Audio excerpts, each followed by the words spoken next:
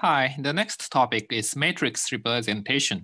So this is similar to chapter 6. Originally, we defined an equation for each observation, and then we develop expression with matrix representation for all observations combined. So one-way layout is this equation, xij is equal to the alpha sub I plus epsilon ij. And we want to use the matrix representation to represent this. So example, so suppose that we have the data with 7 observations. We have 3 groups, the group 1, group 2, group 3. And the variable is length. And we have the values for length. So we have 3 groups. I is equal to 1 to 3. Capital I is equal to capital L is equal to 3 in this case, and the sample size for each group is the 3, 2, 2. Then the matrix representation for this is this.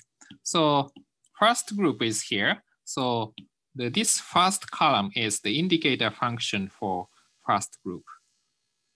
Indicator function for first group.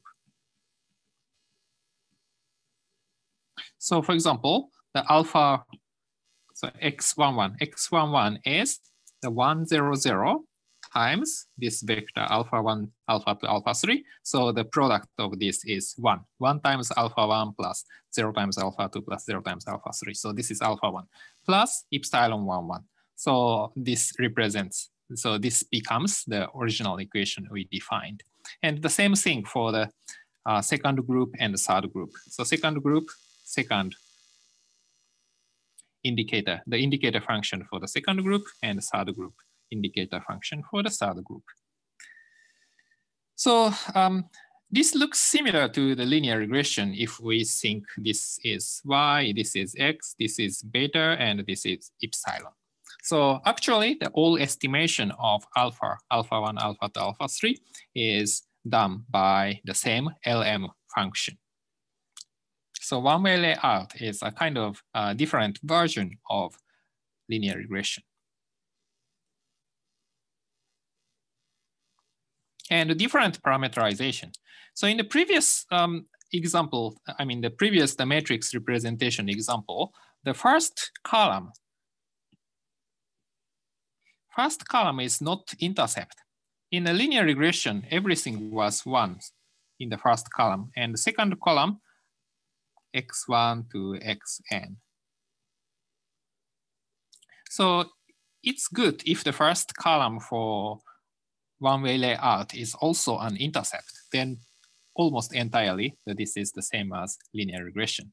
Actually, the multiple linear regression have multiple columns for x. We have multiple predictors, x1, x2, x3. So, so it's good to have intercept as the first column.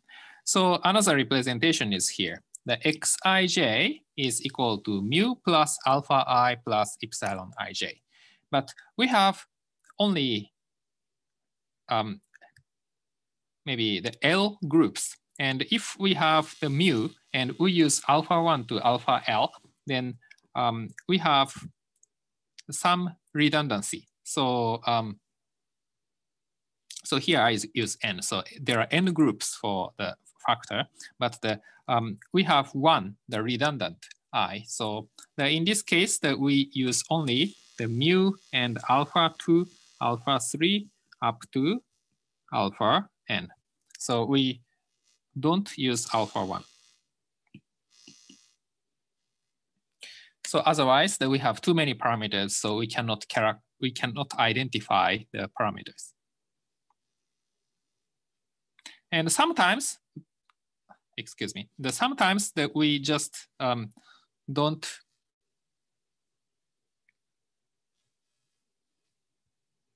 assume alpha 1 is equal to 0, but instead the summation is equal to 0, we assume. So in this model, the xij is equal to mu plus alpha I plus epsilon ij model.